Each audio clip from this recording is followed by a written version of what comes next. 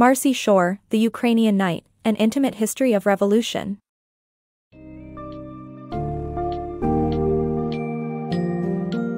Witness the journey to democracy in Ukraine through the eyes of Marci Shore's The Ukrainian Night, An Intimate History of Revolution. The book sheds light on the transition from the Soviet Union era to the present-day struggle for independence and democracy. Discover the events that shaped Ukraine, from the rise of kleptocracy under Yanukovych to the 2004 Orange Revolution. Learn how the dismantling of the Orange Revolution paved the way for the re-emergence of Viktor Yanukovych and his regime, leading to the 2013 protests and the ongoing battle for a democratic Ukraine.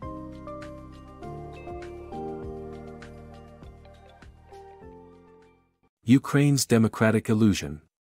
Ukraine's struggle for democracy is marked by a series of political leaders who prioritize their self-interest over the welfare of their people. Despite multiple attempts to establish a democratic government, corruption and populist sentiments have continuously thwarted the country's democratic aspirations. In 1991, Ukraine achieved independence from the Soviet Union, inspiring hope that democracy would flourish in the newly formed country.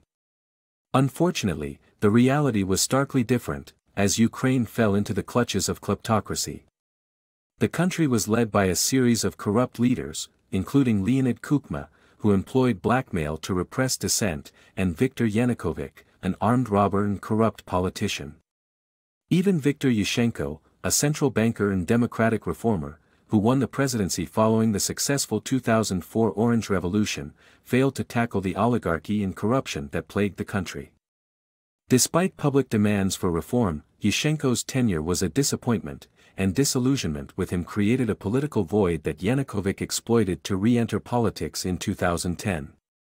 Unlike Yushchenko, Yanukovych offered no grand vision for Ukraine, only crude populism and self-interest. He was a kleptocrat who refused to sign an agreement with the EU, betraying the pro-democracy Ukrainians who had hoped for positive change.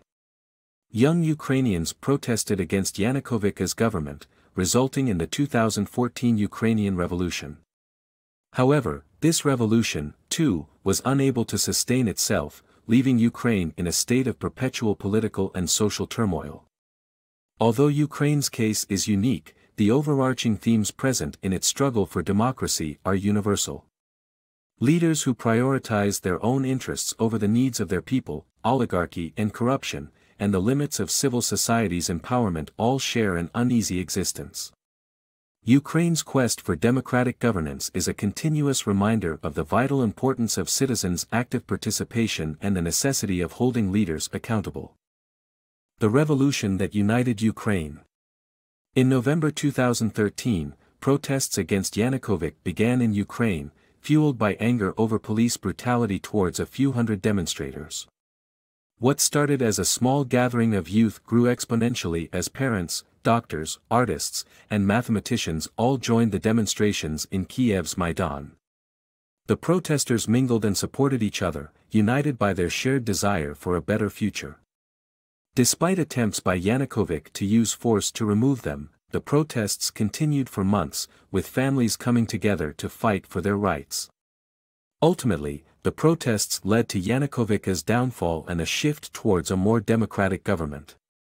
The revolution marked a turning point in Ukraine's history, as citizens broke an unspoken social contract by standing up to a corrupt government that had previously never used violence against its own citizens. Ukraine's Maidan protests.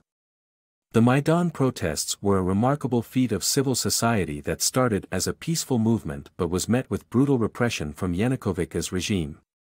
Ukrainian police and soldiers attacked protesters with tear gas, rubber bullets, and water cannons, among other tactics. Yanukovych employed thugs and hooligans to thin the ranks of peaceful protesters. The death of Yuri Verbitsky sparked a new wave of popular support for the nascent revolution, even from apolitical quarters. The Maidan protesters eschewed alcohol and changed shifts due to the cold and the new sense of urgency. Eventually, the protesters donned helmets, ski masks, and layers of clothes, carrying crowbars and baseball bats. The protests reflected the high levels of education among the protesters. The battle for Ukraine's democracy. In 2014, Ukraine saw a turning point in its history when protesters gathered at Maidan to demand the restoration of the constitution that limited the president's powers. President Yanukovych responded with force, using tear gas, stun grenades, clubs, and rubber bullets on the unarmed crowd. The protesters, who were passionate but poorly armed, fought back by throwing rocks or had only Molotov cocktails but no lighters. As government snipers killed unarmed protesters, police and Berkut members defected to the protesters' side. The protesters took to the internet to spread their story, and live footage of their struggle was shown worldwide. This incident proved to be a miracle for the many veterans of solidarity who never thought they would see a second chance to fight for their democracy. Despite the casualties, the nationalists, with the help of defected troops, managed to overthrow Yanukovych's regime and elect a more democratic government. The fall of Yanukovych and the aftermath. In the aftermath of Yanukovych's departure after the negotiation led by Polish Foreign Minister Radosław Sikorski, protesters remained on the Maidan waiting for a new election. However, the peace was short-lived as Russian forces began appearing in Crimea and soon annexed the region despite minimal resistance from the West. Putin claimed it was the will of the people and his approval rating skyrocketed. Meanwhile, Ukrainians were left feeling ignored as the eastern mining region of Donbass became a humanitarian crisis with refugees pouring into cities.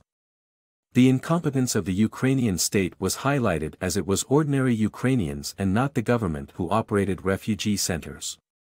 The revolution seemed far from over, and the future direction of Ukraine remained uncertain. Ukraine's paradox. The book discusses Ukraine's conflict with Russia and the emergence of Ukrainian patriots in Dnipropetrovsk. The city was Russian-speaking but saw a surge in Ukrainian patriotism. Oligarch Ihor Kolomoisky funded his own army to keep Russian separatists from pushing the city into Russia. The new breed of patriots was anti-Russian and longed to turn away from Russia's corrupt system and toward the democratic values of Europe. However, Ukraine was built on corrupt scaffolding where bribery was rampant. Despite this, businessmen like Oleg Marchuk organized groups against bribery and hoped for a level playing field regulated by the rule of law.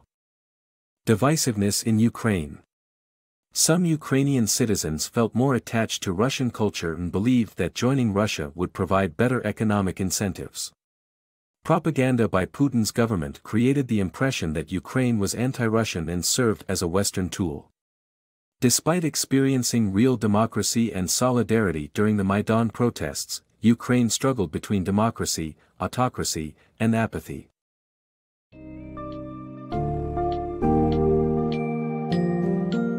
In conclusion, The Ukrainian Night chronicles the struggle for democracy in Ukraine, highlighting the rise and fall of various political leaders and their impact on the nation's political landscape.